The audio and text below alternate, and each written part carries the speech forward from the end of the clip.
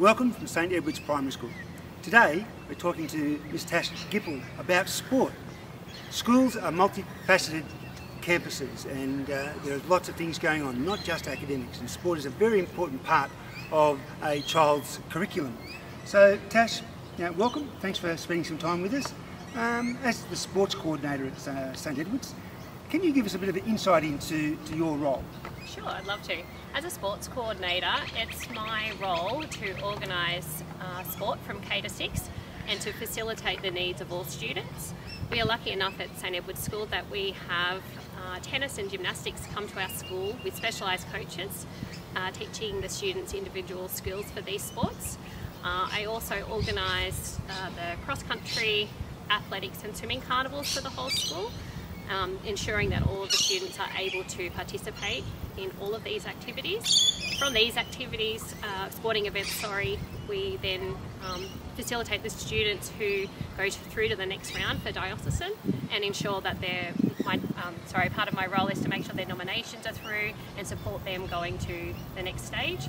This also includes, as my role, to organise after school sports, including touch football, OzTag, weekend sports, netball, basketball, you name it, we get to do it here at St Edward's. So tell me, you've been looking after sport at school for a number of years and you've seen children progress through. What are some of the most exciting sports and things that kids are able to participate in? I think we've pretty much touched on all of them, and I think we're lucky here at St Edward's that if a student is into a sport, we find a way to ensure that they are able to go further than just the local competitions. We've trialled horse sports, some other interesting ones that I'm not great at, gymnastics. Our children also participate in dance, karate, lots of different outside of school things. We try our best to facilitate for all of these.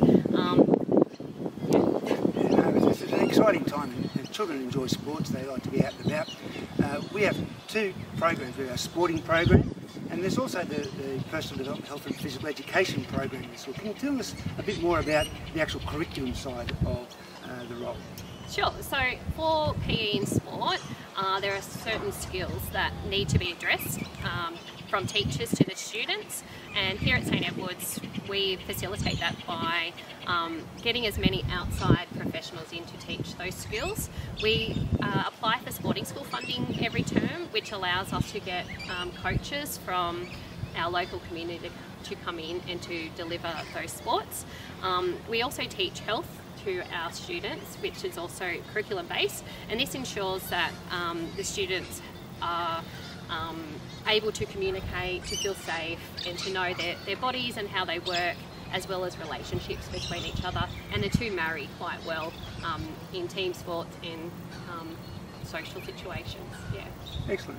Well, thanks Tash, appreciate your time and sharing some insight into the sport and the PE program that we have here at St Edward's Primary School.